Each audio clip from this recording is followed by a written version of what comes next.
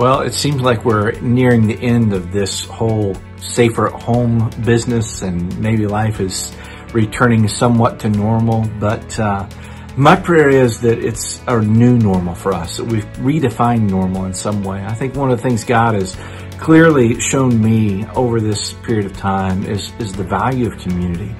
And that begins with community at home. It's been such a joy and a treasure to have a slower pace, slow down life and be able to enjoy meals together as a family, to have time at 7:14 every night praying together, praying for needs. It is just a reminder that God built us, designed us to be in community with one another. And I pray that's expressed in profound ways in your homes and my home and in our church gatherings. So be encouraged and know that God is faithful and working in all of this to bring us closer to Him. Have a great day.